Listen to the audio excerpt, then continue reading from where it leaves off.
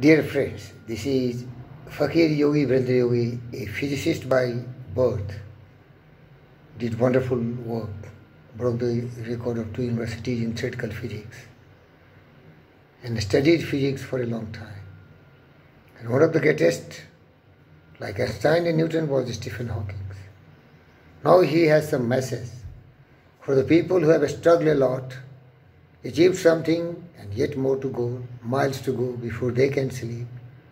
I switch on to his wonderful voice of consolation, inspiration, motivation. Kindly listen to him. And the summary is, we have to be always believing in ourselves. We should never lose hope and faith in ourselves.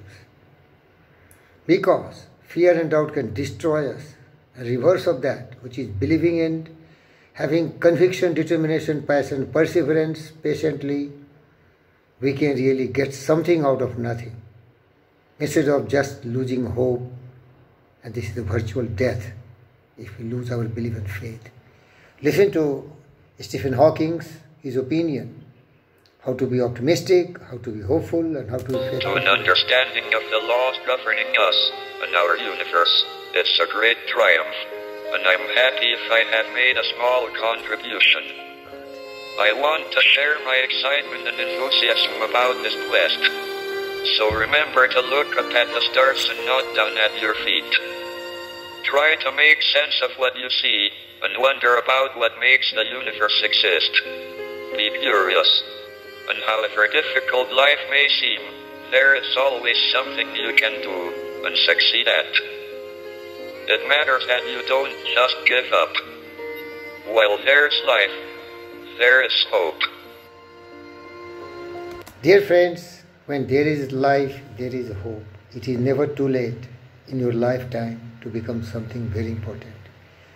With all its sham, drudgery and broken dreams, it is still a beautiful world. Tell me not in a very negative and pessimistic word, life is definitely a very beautiful experience. With purity of thought, dedicated, committed, passionately, persevering, persisting towards a definite goal in our life, we can spend our time and achieve something which can make us creative, productive, and useful to the society and system. There's no need to worry, because if you are keeping yourself engaged, your mind can do only one thing. With all its advantages, all these strange feelings in your life, you can still live a happy and peaceful life.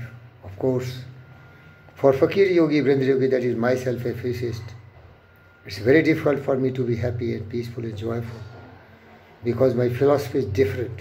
I want to see everyone happy, birds, fish, animal, plants and humans together living in perfect harmony.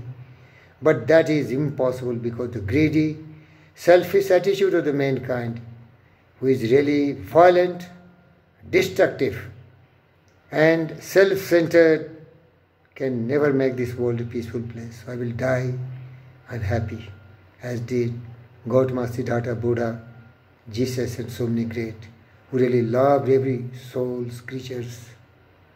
In spite of all these, what I have learned, we have to be really doing our best, because everything is not in our control, and try to be happy as much as possible.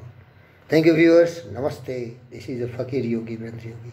Wishing all the best, healthy, wealthy, peaceful life, physical, mental, spiritual, and emotional balance in all conditions and circumstances.